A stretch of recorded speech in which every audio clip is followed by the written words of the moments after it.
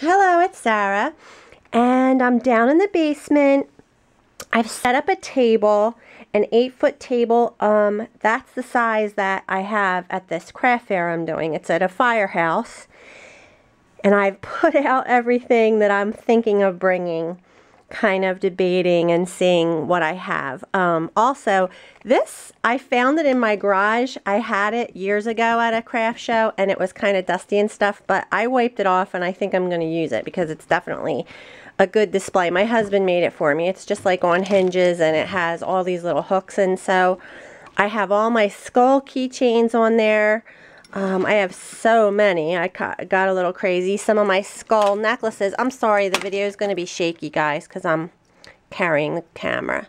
These are the resin skulls that I poured and did the necklaces. And then I have some keychains. I have 5 keychains left. So we'll see how that goes. And I think that displays them nicely. I don't know how I'll have it on the table. I don't know. But it definitely holds them. These are my book marks. I love these bookmarks. They're so easy to make, and they're fun to make, and they're just simple and pretty. I did most of them with a piece of lace.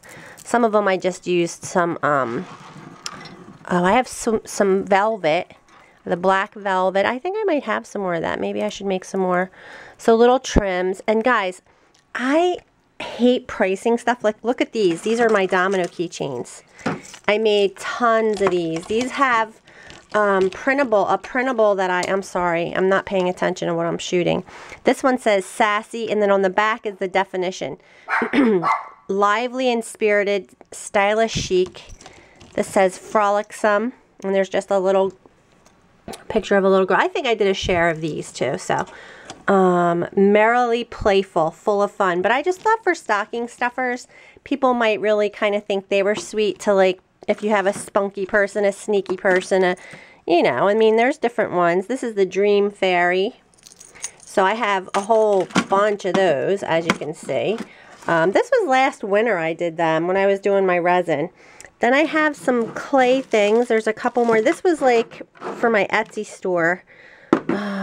I have some, these are those the polymer clay applique things, the charms that I made. I did a share for these. Guys, pricing is impossible though. I hate it. It's the hardest part, and I need some help. I don't know what to do. Like, I don't know, whatever. These are my, oops, sorry. These are my needle books. I found them. I couldn't find them. They were upstairs. This is hysterical. Look, it says needle books right on there. I couldn't find them. But I have, like, I love these. They have, I have like 10 of them, so that's cool. I'm thinking like 15 for that. I don't know. I hate it. I hate pricing. Oh, I have more. Yay, I love my needle books, are so cool. Then, of course, I just showed these, my, whatever that's called, the ATBs. These are my little boxes. I'm kind of going to go with, like, using them as, like, a gift card box, or they can be used for anything, my little pizza boxes. I have a couple of Christmas ornamenty looking matchboxes, so this was at my Christmas tree shops. It's to hold the K-cups for the Keurig. But they were really cheap, so I thought, well, it has hooks on it, I can hang stuff from it, so I'm kind of going with that. We'll see how it goes. A couple more of them. I have these Santas, and these, there's some resin. I have a couple of plaques and stuff, so we'll see how that goes. But these I've had for a while, but there's no date on them, so I'm bringing these. I think I've been hoarding them for a while. I painted them. I have penguins and Santas. They're little, like, I guess like wood turnings, I guess they'd be called. I bought these turnings from an online vendor years ago, so I don't know where you would get them. I have a couple of applique boxes. I don't want to part with my other ones. I have other clay boxes and I can't find them. I don't know where I have to look for them. So today I got lucky. I found my needle books and I found my dominoes. But, so here's more resin. I have, what are these? Light switch covers. These I painted years ago. There might be a date on here. I usually sign when I paint stuff. I don't know. But these are, what are they called?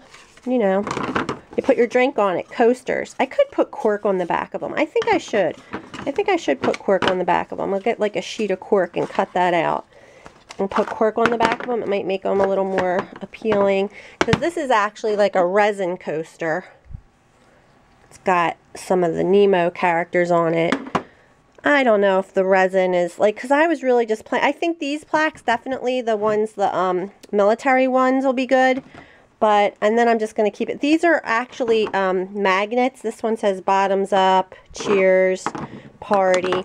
Here's my books. I love, you know what, I don't think I'm going to sell this. This was like one of my very, very first paper bag minis, and it goes horizontally or whatever. What's this called? Landscape or one. But I love that. And then there's my little treat boxes, my little match boxes. I'm going to make more of these before the show, and I think I might do a tutorial on how I make my ornaments. I have a bunch, and there's even more in the box, but I did a bunch of these little mini albums. I only have 3 of the bigger notepad holders and 3 of the little notepad holders. I might make a couple more of them, but I'm not sure. That's kind of it. Oh, but I do want to do a share. I'm going to go away and come back, and I'm going to show you. Sorry, my basement is a mess. I want to show you these. These are pocketbook charms. All right. Thanks for watching.